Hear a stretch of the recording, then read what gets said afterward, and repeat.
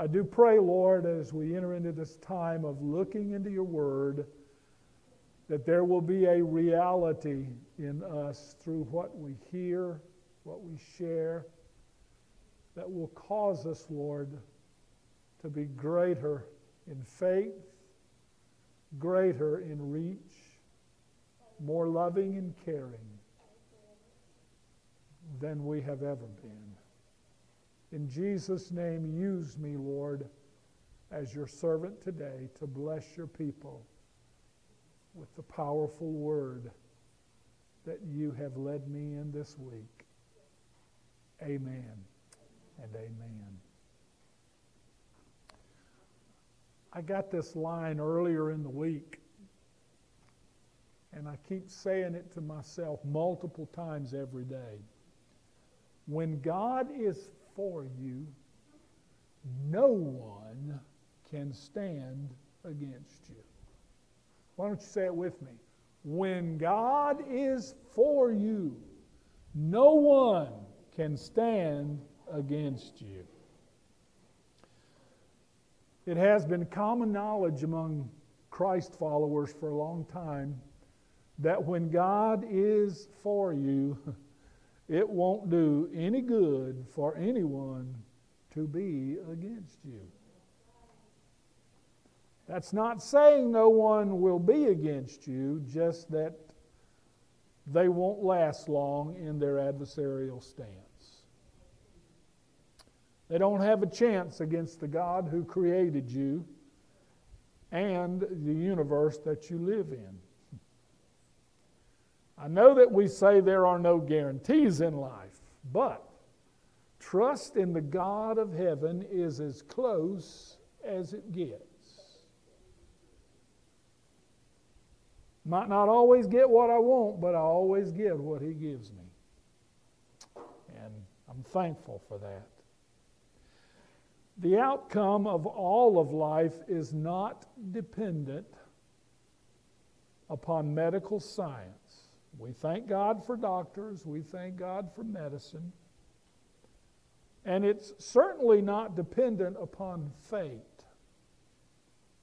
You know, some people think fate is the thing. It was just going to happen no matter what. I promise you that many people have prayed prayers that kept them from something that was going to happen. And that process can be repeated. Simply put, I believe life is dependent upon our faith and our trust in the God of heaven who created us and watches over us every day of our lives. Out of this lesson today, I want to impress upon you, stamp it indelibly into your consciousness, that when God is for you, it won't do, as my mother would say, a dab of good for anyone to be against you. As a matter of fact, there will be penalty and consequence for anyone who tries to interrupt God's plan for your life. Amen. In the book of Joshua, chapter 2, the history, or the story rather, of the conquest of Jericho by the nation of Israel begins. It signals the end of Israel's wandering and the beginning of establishing a homeland. Now fast forward to the present day, and Israel is under attack like maybe she's not been before. But I got news for you. They can't win because these are God's people. These are His chosen people. Not just any people, His chosen people. In this chapter, Joshua chapter 2, again, it signals the end of Israel's wandering and the beginning of establishing a homeland. This was a very important season of the fledgling nation of Israel. Their movement of obedience to God in this scriptural story opened the door to their future. What happened here is still working for Israel to the present day. Many people have tried to wipe them out, and they just keep coming back. You remember the old rubber or plastic blow-up clown? You knock him down and he comes right back. You hit him and flatten him out and he just bounces right back. Well, Israel is just like that. You might hit them hard, but they're going to bounce right back. Why? Because they're God's people.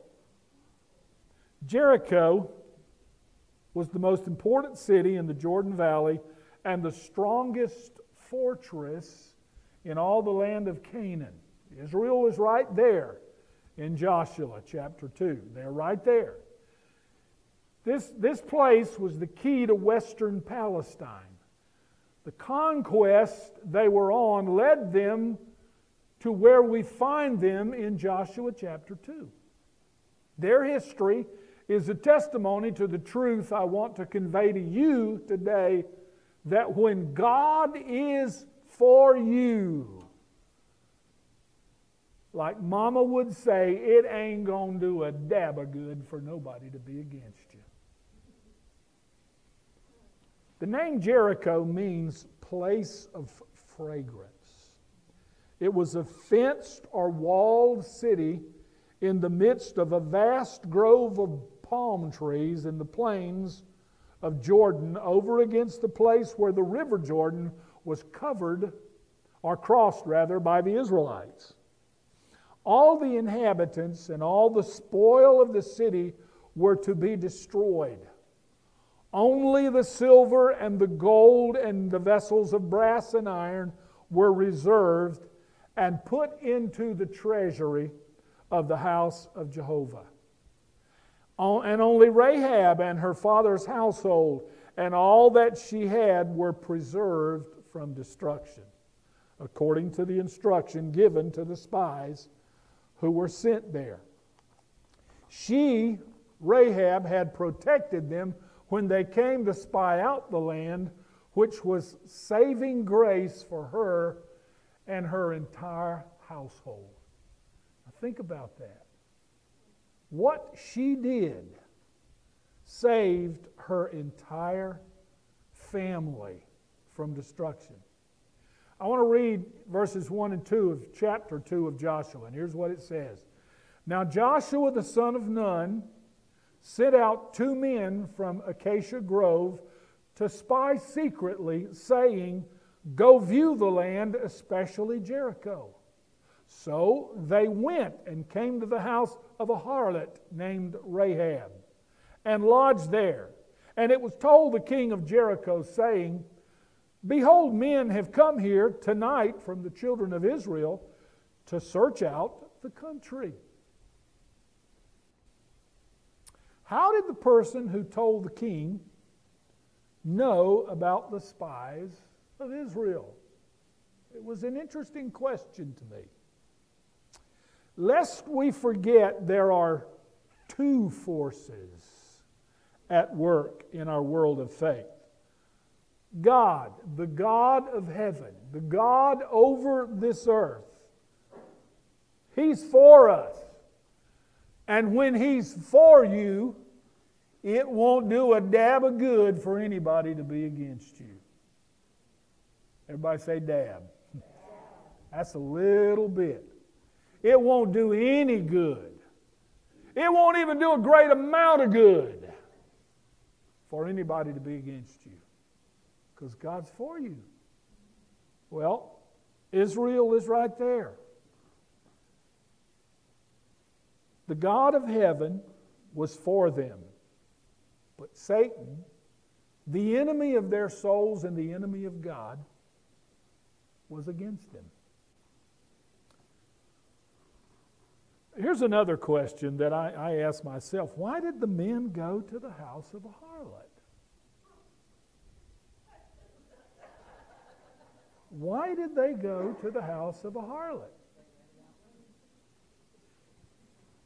Well, I don't know what you're thinking. I don't know that I want to tell you what I'm thinking. But they went there.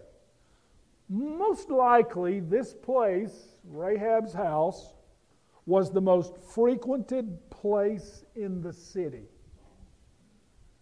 This is the way a pastor's mind works when he's preparing a sermon. That means it was also most likely passed over by the upstanding citizens of Jericho. They wouldn't go there.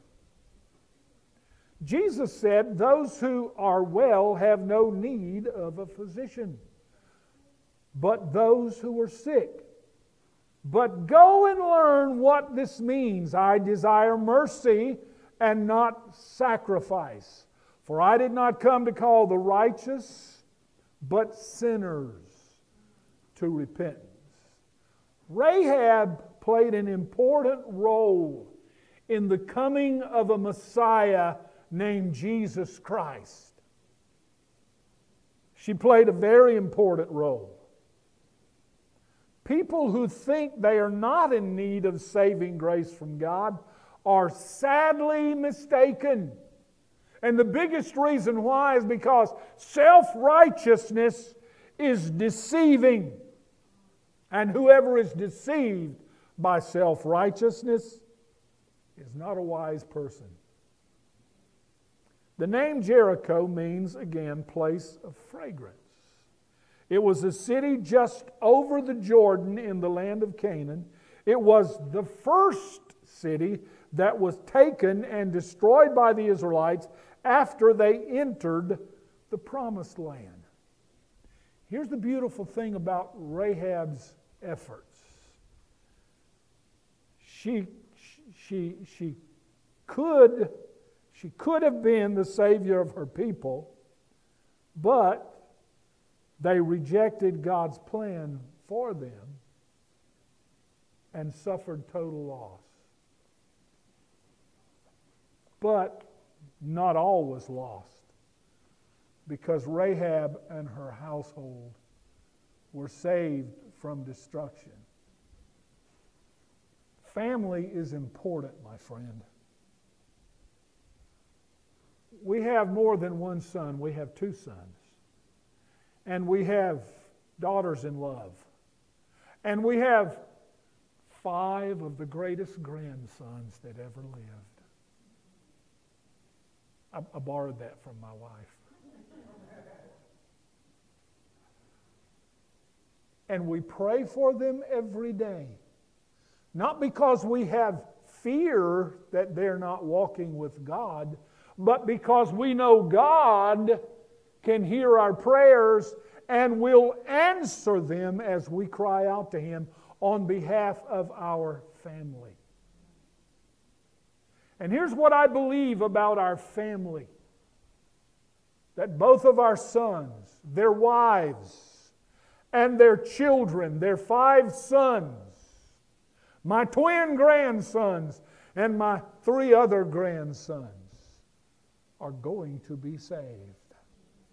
And I speak that by faith in the God of heaven, who rose up on behalf of Rahab and her family in this story, and believe for the salvation of my children. God makes a way for people when there just doesn't seem to be a way, because He's God. And He can do that. And it won't do a dab of good for anybody to stand in the way of it. God has saved Israel time after time from national destruction because they were His chosen people and still are. The message of Gilgal to Israel is a perpetual testimony that the reproach of Egypt is rolled away. Why is that important? Because they were in slavery in Egypt. And when they came to Gilgal, this place where they're at now, that reproach was rolled away. They didn't act like slaves anymore. They didn't cower to anyone. And guess what? They still don't cower to anyone. People shoot rockets into Israel, they fire bigger rockets back. You know, I wish war didn't happen, but the devil is still alive and at work. And thank God for the people of God, Israel and the church of the Lord Jesus Christ, that great things are still happening in our world, especially the salvation of lost people. Egypt was what was. You know, they were there, they were in bondage, but God delivered them miraculously and set them free. Now, Canaan is what is. Canaan is what is. Remember the old phrase, monkey see, monkey do? Well, the best answer I can give to you regarding the actions of the Israelite men in going to the house of a harlot is they were acting upon the wisdom and direction of God as men of God. Now you say, Pastor, you keep going back to that point. Well, it bothered me. I'm a Christian pastor. I don't go to places like that. Kind of bothered me. Why did God send them to the house of a woman of ill repute? The short answer to the question is that God directed them to the house of Rahab the harlot. Perhaps the rest of the story will fill in the blanks about her role in this historical happening for this fledgling nation of Israel. Acacia Grove was the last place the Israelites camped before crossing the barrier of the Jordan River. It was also the place where Israel began to have relations they shouldn't have been having with Moabite women. The women invited them to the sacrifices for their gods, and guess what? The Israelites drank the Kool-Aid. They bowed in worship to those gods, which angered the Lord. And something terrible happened. He killed 24,000 of them. You think God's serious about people obeying Him? I do. Grace intervened. This massacre stopped when Phinehas, son of Eleazar, son of Aaron the priest, stepped in and brought it to an end. It just makes me want to tell you that men of God still need to take their stand today and stand up against a destroying enemy that is taking away our children, our grandchildren, even our great-grandchildren. To fully understand Micah's valuable metaphor that he uses, one must know that Acacia Grove was also the last place the Israelites camped before crossing the Jordan River, the geographical dividing line between their existence as homeless, runaway slaves from Egypt on their way to a promised land. Gilgal was the site of their first night after the crossing. There they celebrated. So they went from a place marked by sin, deception, treachery, and death to a place marked by celebration for their deliverance and the provision of a new home in the span of a few miles. Think about that. Just a few miles. A little ways back, they were questioning, wondering, what are we doing? Now they know not just what they're doing, but where their homeland is, and they're there. We have all lived shackled by chains at times of our sins. Our backs were scarred from the consequences of our decisions. We were marked for death by the enemy of our souls. And we were betrayed by one, that same enemy who is the father of lies. We have wandered in the darkness of spiritual oblivion, only to have a great deliverer and teacher come to our aid.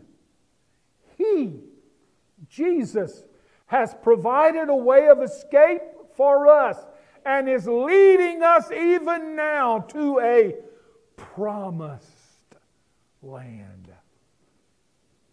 I thought I'd get at least an amen out of that. I know you're spellbound.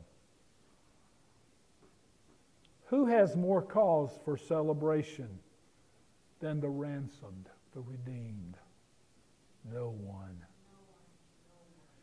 This should lead us to offering sacrifices of just, humble living to our God. We should never pull back from God's rod of discipline, knowing that He ordained it for our good and not our calamity.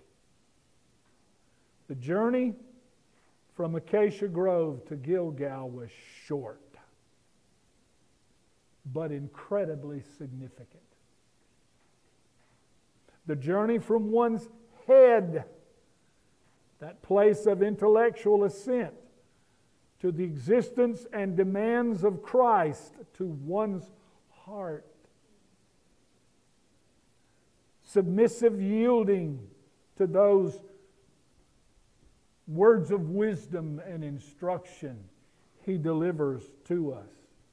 That's a short distance from there to there. But if it doesn't get here, it will not have the desired effect that the person wants it to have. Many people do not make it. It never goes from here to here. You know, one of the things that grounds me in my sermon preparation and in my ministry as a pastor is the fact that I know I am still human. I may preach, and sometimes you may feel like it's heaven. But the truth is, it's delivered from a man of the earth, whom God has called and anointed. I have no question about that. I've had people to question it, and it doesn't matter to me. They didn't call me. God did, and I heard it. And for over 40 years now, I've been taking this gospel everywhere I could and preaching it. And that's not all. I believe what it says.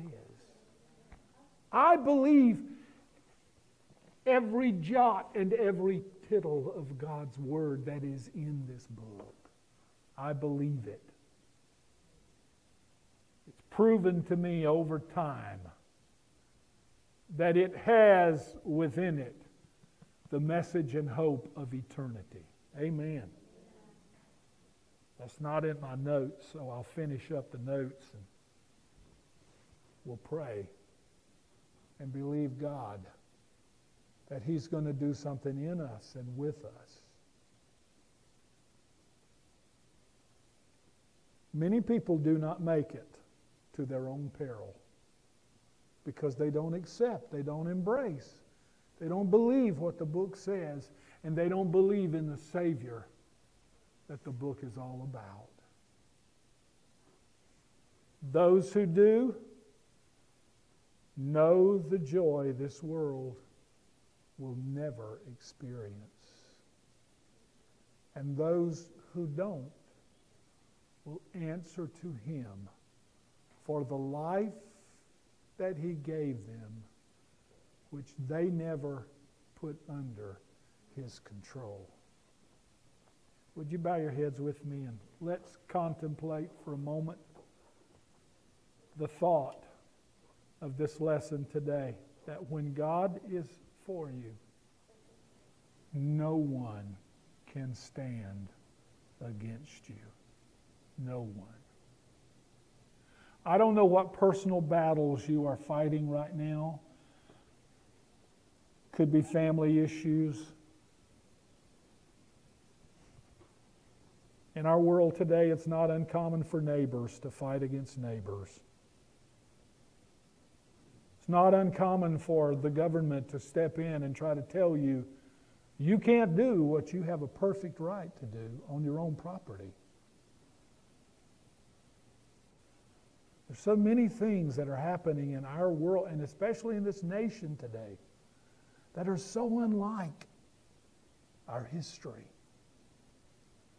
But God is still God, and God is still in control. And God will bless His people to always be able to stand up for Him, no matter what. No matter what. So, Father, I thank You today for this word. Help us to remember this, that when You are for us, it won't do anyone else any good to be against us. Because we're going to soar. We're going to fly.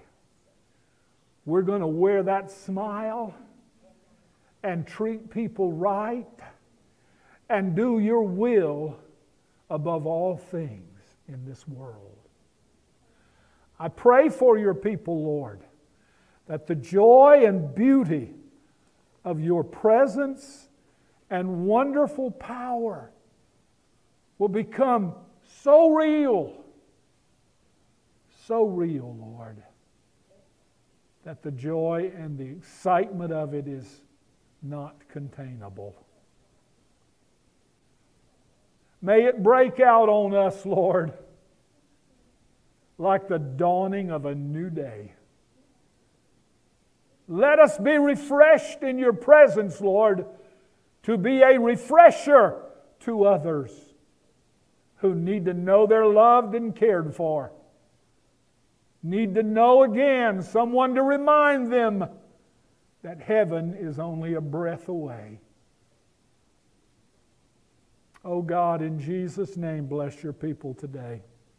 In Jesus' name. Use us for Your glory and for Your honor. In Jesus' name. If you hold out your hands, I want to bless you before I say the final amen. May the blessing of the Lord our God be there to meet you where you are going. May His face be radiant with joy, just watching over you. And may His peace go before you.